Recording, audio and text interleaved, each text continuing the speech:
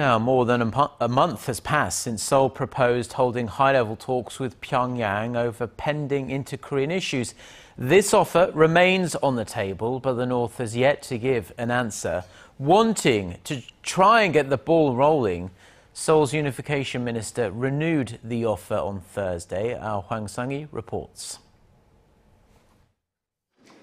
Speaking at a forum in Seoul on Thursday, South Korea's top policymaker for inter-Korean affairs had a message for North Korea.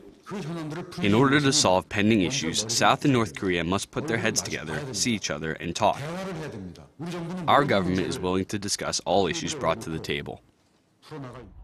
North Korea has been sitting on a South Korean offer for high-level talks made last month, saying Seoul must first stop civic activists from flying anti-Pyongyang leaflets before any meetings can take place.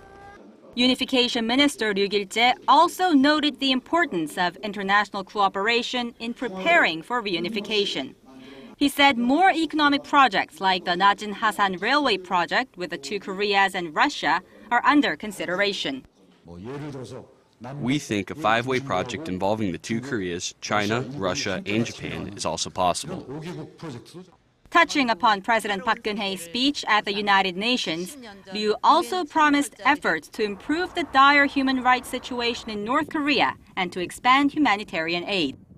But with no concrete progress made in inter-Korean relations so far, some are calling Ryu's plans unrealistic. Hwang Sung-hee, Arirang News.